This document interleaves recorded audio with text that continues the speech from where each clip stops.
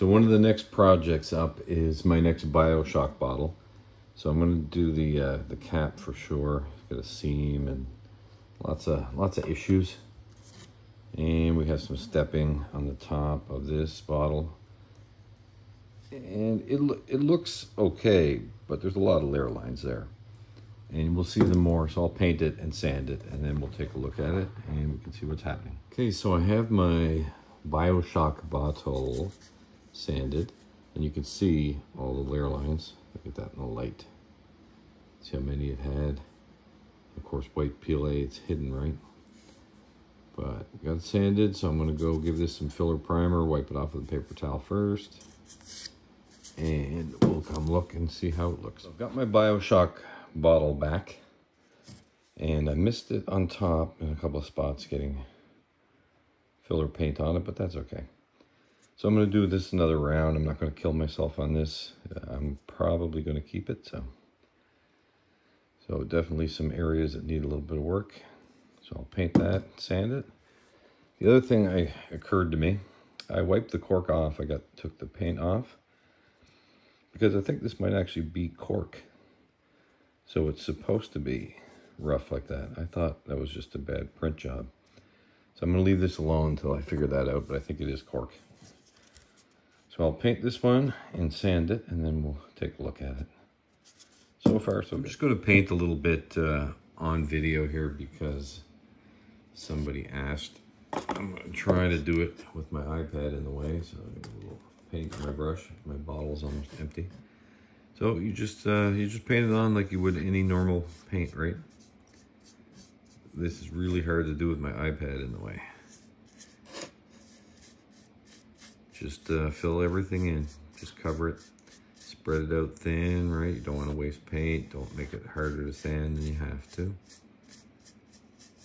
And we'll just put it all on, and then we'll just sand it away, and you'll see stripes of paint and the spray filler primer. So gray and blackish stripes.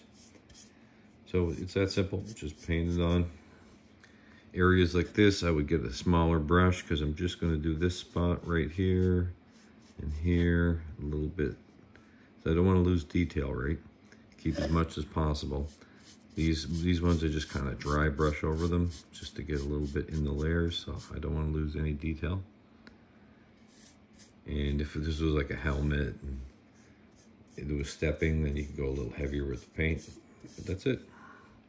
You know, I can paint this bottle in, I don't know, 5 minutes, 3 minutes, 4 minutes, somewhere around there. I'll do a little bit more and then so I can get that on the camera.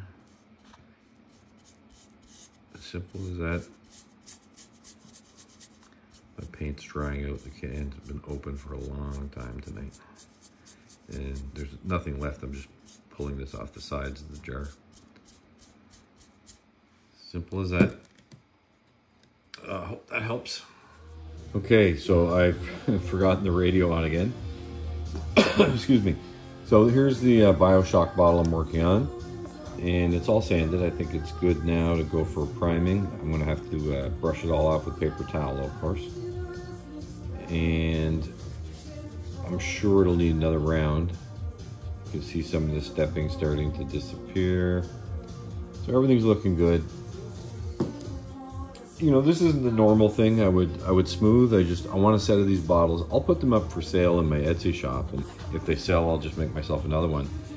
But eventually, I think I'll end up with 8 finished at one time, and I will just keep them a set for myself. So I can do a full helmet like Sabine Wren over there, or a Mandalorian, in less than an hour of my time actually put into it. Basically, it's just sanding, right? It only takes minutes to paint and spray paint. But these bottles are almost, you know, taking as much time as a helmet because of all the little, and you know, you can make yourself some sanding tools, right?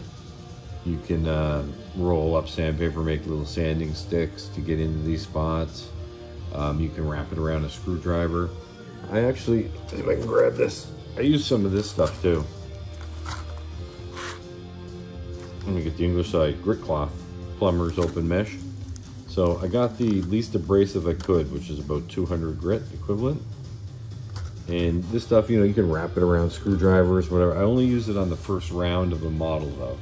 It's too rough a grit after that. But like I said, you can wrap it and do all kinds of funky things with it. I also sometimes, I don't think I have one handy, I print little plastic sticks on the printer, and then cut little strips of sandpaper and glue them, just super glue them to those sticks, and then you have little sanding sticks. So you learn all these tricks and stuff as you start sanding models if you're into this sort of thing.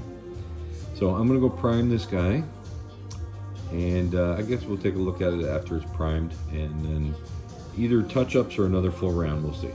Okay, so I have my Bioshock bottle back, and now the primer's really showing. So I'm gonna have to do a little bit of work in around these, I don't know what they are, ram horns, I guess. So I'll put some paint in there and take my time and sand them. The rest of the bottle's looking pretty good. I'll probably do it over just one more time just to make it super smooth, but it's really nice right now. And I guess this is kind of a green bottle, so I just want to put like the base coat on it. I don't want to risk painting anymore. I have the worst luck with paint. But I don't have any green paint, so I might have to give a can of, I don't know, if they make green metallic paint, that would probably look pretty nice on here. It's just these horns. And I make myself a few sanding sticks and get lots of paint in there, and then try to smooth all that out. Although when it's painted, that might not be that noticeable. It's hard to say. Very hard to say. Okay, so where are we? I'll paint it with our paint, and I'll sand it, and then we'll take a look at it. Okay, so I've sanded my Bioshock bottle, and I'm pretty good with this.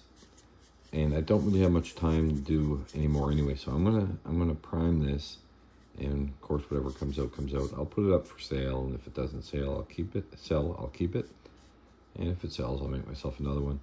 But Halloween's coming up now, and the orders are starting to stack up a little bit. Helmets and some Loki tiaras, Wanda tiaras, that kind of thing.